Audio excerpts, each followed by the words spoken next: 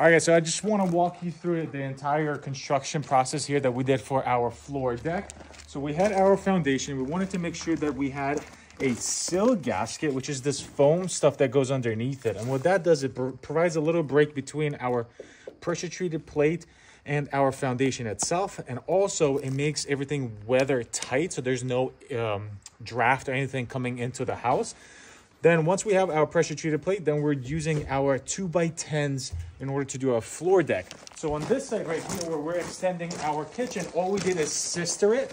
And to me, this is the strongest way because we're still using the concrete foundation that we have in there as our load bearing kind of point there. So that goes in over there, sisters it, we nail it together, then go out this way. And then when we go into the house itself, what we have here, this is going to be our front door. When you walk in, actually, you'll walk in right here. So then you will come into here. This will be our, this will be our mudroom. So you walk in here, we'll have a bunch of like built-ins right here for our clothes and whatnot. And then on this side, we're going to have our pantry. And we wanted to make sure that inside the house, everything flowed together. We didn't want to have any step downs or step ups into the house itself. So for us to do that, what we did is the same thing we did over there, where we put sill gasket underneath there, then we have pressure treated plate, and then we made our own beam in order to support this entire thing.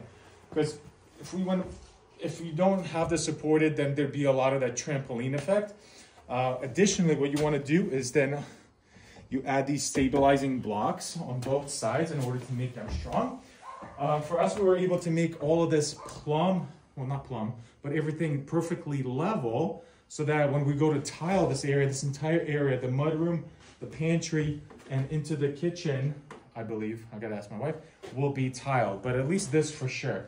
And then later on, we'll have a door over here and kind of walking into our bonus room, eventually going to be a bonus room. So next what we're gonna do is insulate all of this and put our subfloor in on top of it, and that's it. But I just wanted to walk you through our entire process of why we did things the way we did it, and I hope you guys enjoyed it. So make sure to hit follow and subscribe, and I'll see you on the next one.